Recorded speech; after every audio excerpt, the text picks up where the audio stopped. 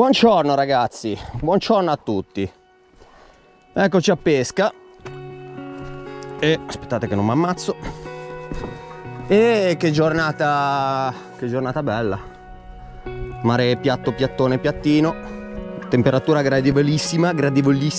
Ci sarà 24 gradi, sembra ancora di essere estate, nonostante siamo già in autunno. Ma fa ancora molto. Fa caldo, ma si sta bene, insomma, via, non si suda. Condizioni, le vedete, piattone, acqua trasparente, tanto foraggio, c'è tanta sardina piccolissima, qualche aguglia qua e là che ogni tanto salta e si fa vedere. E per adesso questo è quanto. Oggi siamo alla prima praticamente giornata di pesca vera e propria. Ieri abbiamo fatto un misero tentativo di un paio di ore, nemmeno un'ora e mezza prima che venisse buio, e poi siamo andati a mangiare e adesso siamo qua a pesca. Abbiamo tante ore davanti a noi, potrebbe succedere qualcosa, potrebbe succedere assolutamente niente.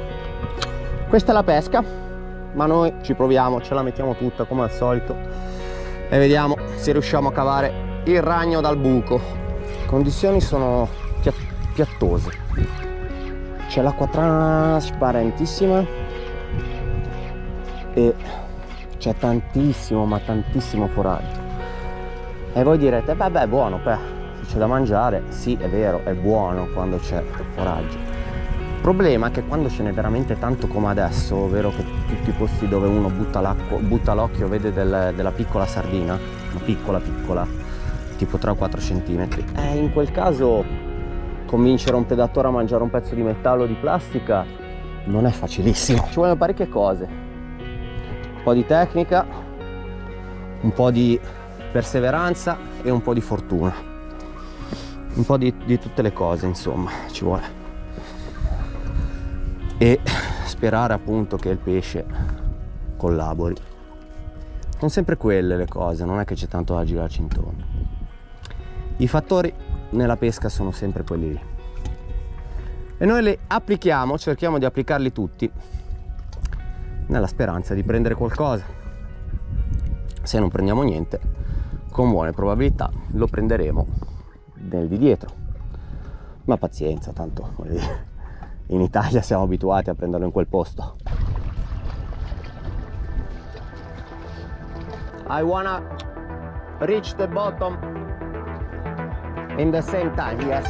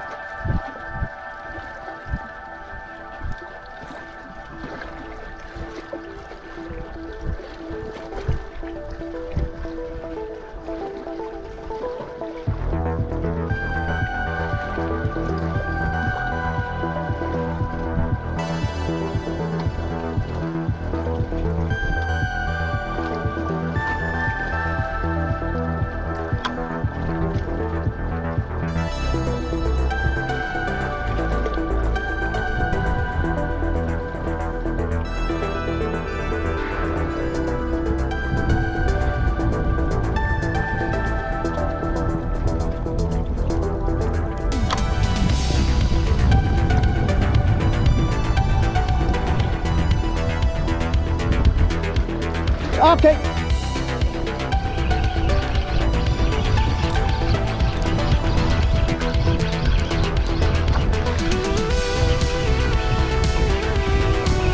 Small lumberjack.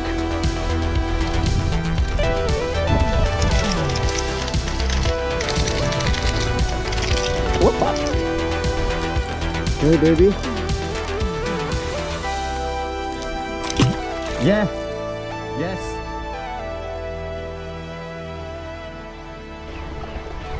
Qua non c'è più molta mangianza. Abbiamo visto delle aguglie saltare prima e basta. Potrebbe essere positivo come negativo. Positivo perché essendoci meno foraggio un predatore eventualmente potrebbe trovare più invitante un'esca artificiale.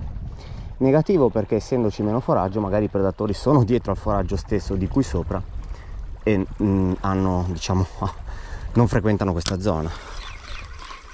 Insomma, chi lo sa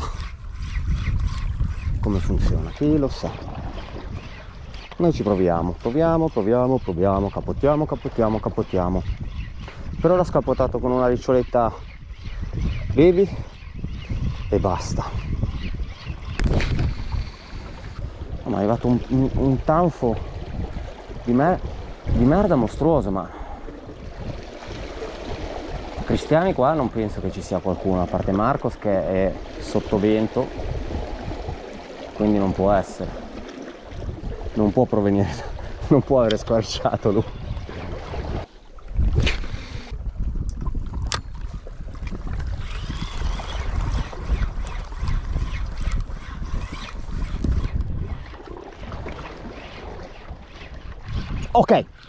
Ok. Oh fuck. Lost it. Huh? It wasn't big. I don't know what was, but was probably a bottom fish. A bottom fish, bro. The line? I think so. No, now it was. Hai indovinato un po'? Quando è che la GoPro si è spenta per surriscaldamento? Esatto, proprio nell'unico strike di un pesce decente della giornata. Ma per fortuna avevo Markos vicino e almeno sono riuscito ad avere un piccolo spezzone degli ultimi istanti di combattimento. Bring.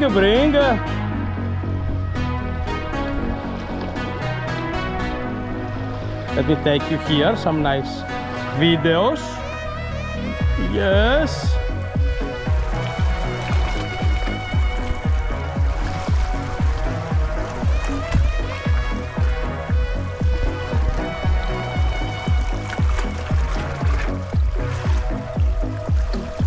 A small dentex. So this is the bastards that are attacking. The strike was... But it's not a small to release, it's a small to keep. Ah! The strike was so violent drop, really like a boom, a kick.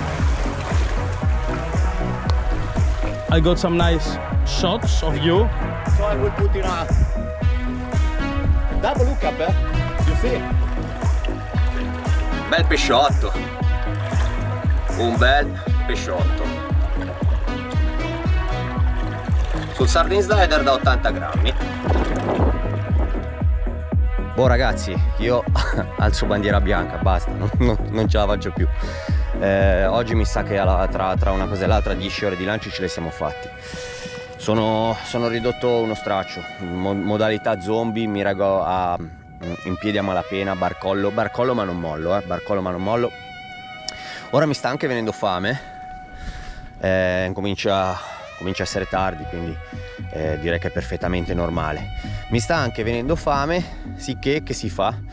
Niente, si chiude baracca e buratten e si va a mangiare. Stasera che ci mangiamo quel bel denticiozzo e ce lo facciamo fare alla griglia da qualche ristorante, vediamo dai, dove siamo andati a mangiare tipo l'altra sera, il tipo sembra disponibile e niente, li paghiamo il servizio e ci mangiamo il nostro denticiozzo. Tanto a casa abbiamo una piastra che sembra le cucine quelle dei bambini di 5 anni, tipo come dolce cucina lì, quelle robe lì. Quindi ragazzi, ci sono le zanzare, maledette. Ragazzi, ci vediamo dopo? Ci vediamo dopo, dai. Se non casco e mi ammazzo qua che ho il calo di zuccheri. Dai, ci vediamo dopo, dai. Andiamo, chiudiamo. Anzi, però mi faccio ancora un ultimo lancio, Sì, ultimo lancio, poi chiudo.